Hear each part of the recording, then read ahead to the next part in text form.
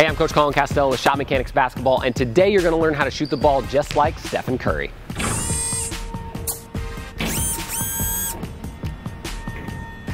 All right, so the first thing we're going to talk about is Stephen Curry's feet when he shoots the ball. Now, your feet are really important because they're kind of the base and the foundation of your jump shot, and that's where everything starts on the way up through. So the first thing I want to talk about is the turn. Now, a lot of coaches will tell you that you need to square up to the basket when you shoot the ball, meaning that all 10 toes are going to face the rim. The problem with this is it has a ton of it makes for your shoulders to have a ton of tension. So when you go to release the ball above your head, it makes it really, really difficult to have that smooth one motion release that guys like Steph Curry have. So what I suggest you do, and what Steph Curry does, is you tilt your feet just slightly off to the side. So if you're looking at the three-point line here, you can tell my right foot is closer to it than my left foot. And just having this slight tilt in your feet, make it so as you bring the ball up, you're shooting hip, elbow, shoulder, and all are aligned with the basket. That's gonna help you shoot the ball straighter and eliminate a lot of left to right misses. I've seen players that have been square shooters their entire life and increase their shooting percentage maybe 10 to 12% just by turning their feet immediately.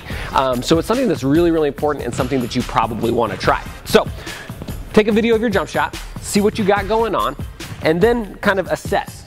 You wanna make sure that you're not turned too far or too little. So some people like a small turn, some people like a bigger turn, but where you want to be careful of is that you're not turning too much. I've seen players kind of start getting carried away and they start turning at 90 degrees, and then that makes it pretty hard to get all that power and momentum into the basketball as well. So generally you're going to want to turn your feet somewhere between, like if there was a clock on the ground, somewhere between like 11 and 10:30, somewhere in there. But each player is just a little bit different. So think about turning your feet just a little bit, just like Stephen Curry, and it's going to help unlock all that power in your shoulders. It's going to make it a lot easier to shoot with range and consistency. All right, so the next thing that you want to think about on your footwork, much like Stephen Curry, is having your heels up at all times when you're getting ready to shoot the basketball. A major mistake that a lot of players make is when they catch the ball or they're going into it off of a pull-up, is that they plant their heels into the ground as they're stepping into it. Now the issue with this is as you plant your heels, it sucks all your energy and momentum into the ground, and it makes it that much harder to regather it, so it slows your jumper down a ton, you lose a lot of range, and you lose a lot of quickness. So one thing you can do is you can make sure that you're always on the balls of your feet and your heels off the ground, just like this. So you can tell that if I'm on the balls of my feet, my heels kind of act as a natural springboard and allow my ankles, knees, and hips to all work together to get that quick pop into the jump shot.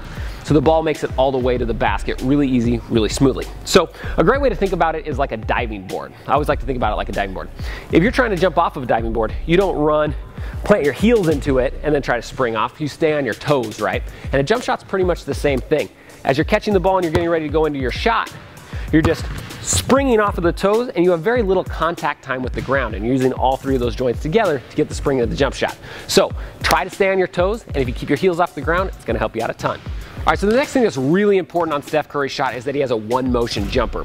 And basically that just means as he's getting ready to shoot, the ball goes up in a one motion manner and never pauses or never hitches. So a problem that a lot of players have is when they get ready to shoot, they bring the ball up and it breaks the plane of their forehead. So you can pretend like if you drew a straight line up on your forehead, if the ball breaks that plane, that means it's going backwards and then it has to come forwards, making it a two motion shot. Now the issue with this is many times that makes it so it has a poor arc on the shot. So if you bring it back, it kind of turns into more of a catapult where it comes forward. Where guys like Steph Curry keep it all smooth in one motion going up, that way he gets that optimal arc, so mathematically he's gonna hit more shots. So really kind of the way that I like to tell if you have a one motion or two motion is just by the plane of your forehead there. So what I would do is I'd film yourself shooting, check it out, and see if at any point during your shot, if the ball comes behind that plane of your forehead. If it breaks that plane, odds are you've got a two motion shot and it's probably limiting your range and limiting your shooting percentage as well. So try to make sure it's one motion. One thing to think about with the one motion is, a lot of younger kids especially try to shoot the ball from the chest right here. And it's good and smooth in one motion. And then as they get older, they try to move it by the forehead, and that's where they need that extra power and it comes off. So just make sure that when you're doing your one motion, if you're trying to move your set point up, I like to think about putting my finger on my eyebrow right here. If I can get my finger up on my eyebrow, it's gonna stay in front of my forehead, keeping that smooth one motion all the way to the basket. All right, so next let's talk about Steph Curry's shot line. And the shot line is basically just the path that the ball takes on its way from the catch all the way through the release. Now what a lot of players do is they start their shot line wherever they catch the ball at. But something that Steph's really good at is he keeps his shot line super consistent by always bringing the ball to his shot line instead of adjusting his shot line where he catches the ball. So what I mean by that is this. So let's say a pass comes and it's out here. It's high and to the right. his shot line's always right up the right side of his body through his eyebrow into the basket. So instead of catching and bringing his right hand over and pulling the ball with his right hand and going into his shot, instead what he does is he takes his left hand on the catch, shoves the ball over into his shot line, and then goes up with it from there.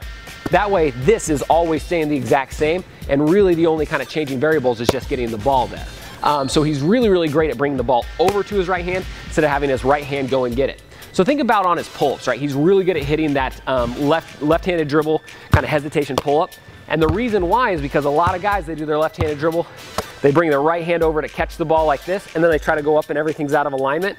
But instead, if you watch him when he goes into his pull-up, he shoots the ball over with his left into his right hand. That way everything's all perfectly aligned to the basket. So always think about, instead of having your dominant hand come get the ball on a bad pass, try to bring the ball to your dominant hand as it's already set and ready to go. That'll make your jumper faster, it'll make it smoother, and it'll make it much more consistent. All right, so we touched on it a little bit before, but Steph Curry has a perfect eyebrow set point. A lot of great shooters shoot like this, like guys like him, sometimes Klay Thompson, Damian Lillard. And basically it's just the idea is as you bring the ball up, the time that it starts moving towards the basket on your release is right when your fingers get to your eyebrow, right about here. So if you look at Steph Curry, when he brings the ball up, most of the time he just kind of sets the ball right up on the top of his forehead right here, and then begins his release up towards the basket. Now this is great because a lot of young players, like I mentioned before, like to shoot from down here on their chest. And this works when they're younger, but the older you get, this to this makes a huge difference to having the defender be able to get a hand on the ball, block the ball, swat it. So what you want to do is you want to begin to bring it up, but make sure that it doesn't go any higher than your fingers right on your eyebrows right here.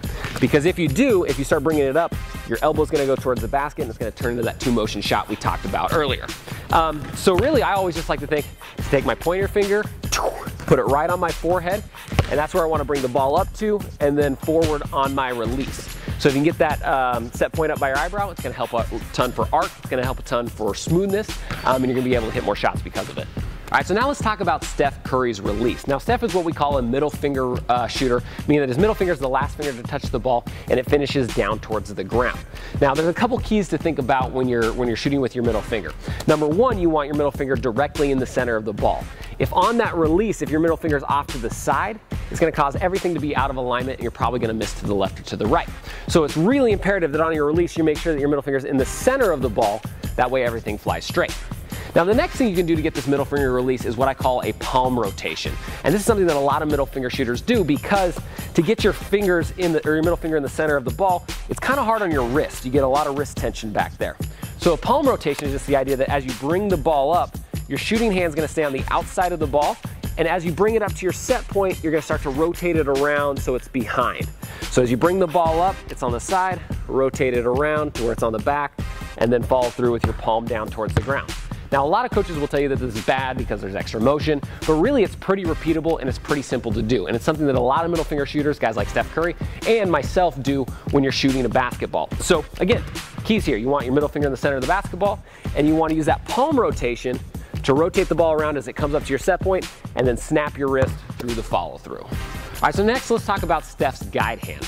Now, a lot of coaches will tell you that on your release, as the ball comes up, you want your guide hand facing straight towards the ceiling. And this works for some players, but for some players it works better if you point it towards your target a little bit. So guys like Steph Curry and James Harden, they're really good at when they have this guide hand come up, they keep it on the ball for enough time, and then as it comes out, they're gonna rotate their guide hand forward so their fingers are facing towards the basket and their thumb straight up in the air. Now, where this gets to be a little bit of an issue is if your palm starts rotating because you're pushing with your thumb, and so it's pointing down. So this is no. You don't want both palms facing towards the ground. But if you can bring the ball up and then flex your wrist forward, pointing towards the basket, it's gonna help guide the ball longer, and it's gonna keep it straighter. Because what a lot of athletes do is they have the issue of they bring it up, their guide hand's great, and then it gets really tense right here with the wrist, and so they just drop it off too early. And a lot of misses can come in that last little bit of your release.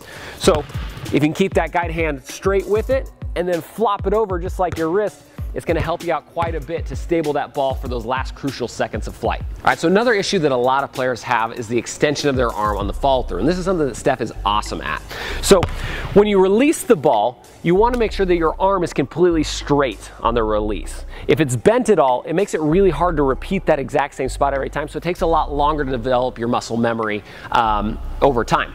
So if you notice when Steph shoots, every time he releases the ball, he locks that arm out, gets a nice snap of the wrist, and therefore it's a lot easier for him to repeat. He's not having to try to find that exact same little bend each time. So what I would highly recommend, film yourself shooting, and if you finish with any sort of bend in your arm, I would work on straightening it out, because number one, you're gonna get better snaps, so you're gonna get better range and release, and number two, it's gonna be much more consistent over time. You're gonna be able to build up muscle memory a lot faster, so you're gonna be a better shooter a lot quicker.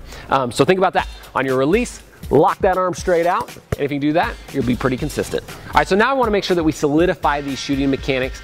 So I've got some great drills for you that if you do these over time will help you shoot a lot like Steph Curry.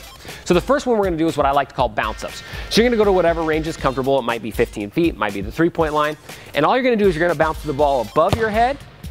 It's gotta go above your head, okay, because I want you to react here. So you're gonna bounce the ball above your head, and you're gonna do a 2-footed hop into your jumper.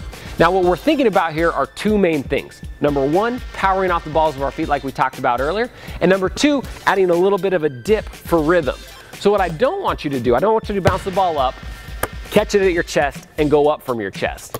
I want you to bounce it up, catch high, bring it down to your waist, and then back up, because that's gonna be much more fluid than if you just catch and go straight up. The other thing we wanna think about, like I mentioned, is staying on the balls of your feet. Remember the diving board analogy I gave you earlier, right? As you spin the ball to yourself going into this drill, you're going to power off the balls of your feet with very little contact time. Again, pretend and picture like you're bouncing off of a diving board, trying to get as much spring as you possibly can. So all you're gonna do is you're gonna move around the 3-point line, spin the ball to yourself, powering up after you bounce the ball above your head, just like this. Bam, ball goes up, dip, shot goes up.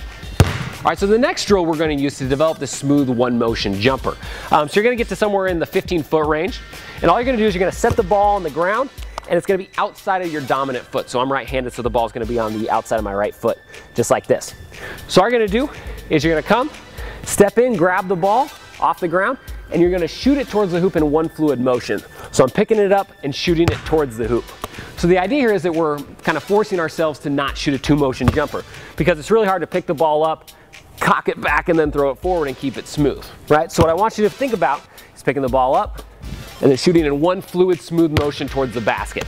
This will help you get kind of that one motion down and kind of eliminate your 2-motion stroke. All right, so the next drill, we're gonna work on that pickup that Steph Curry does to keep that perfect shot line. So these are just transition 3. So all you're gonna do is you're gonna start with the ball at the dribble outside the 3-point line with your inside hand. So wherever you're at on the court, you're gonna start with the ball on your inside hand. And as you drive towards the 3-point line and you're getting ready to shoot, we're gonna think about having our heels off of the ground, and we're working on that pull over to our dominant hand on the shot. So if we're on the right side of the floor, since we got our inside hand and I'm right-handed, I'm pulling it over to my right hip and then going into my jumper just like that. By pulling it over and going up, we work on that perfect repeatable shot line. Now it's gonna change a little bit if you're gonna pull up with your right hand. So if I'm on this side of the court and I'm dribbling up with my inside hand, I don't need to pull it over to my opposite hip, right? Because if I pull it over here, now I got a funky shot line. So instead, all I'm doing is I'm pulling up and I'm thinking about brushing my elbow on my hip bone, just like this. Because if I can pull it over and brush my elbow on my hip bone, that means that everything's gonna be in that same perfect alignment every single time. So for this drill, you're just gonna move around the 3-point line. Remember, keeping the ball in your inside hand and adjusting those mechanics depending on what side you're on. All right, so the last drill we're gonna do is 183s. And basically this is just where you're starting with your back facing to the basket. You're gonna spin the ball yourself, and on the hop catch, you're gonna hop again 180 and fire up a jumper. So the keys here that we're working on is number one, targeting, right? Stephen Curry is really good at targeting the hoop. So as soon as you're coming out of that hop, I want your eyes up on the rim as soon as you possibly can, locating and aiming. The other thing we're working on is just like the footwork before, springing off the balls of your feet. Each time you jump, I don't want your heels coming onto the ground. I want you staying light on the balls of your feet, springing into it as quick as you can.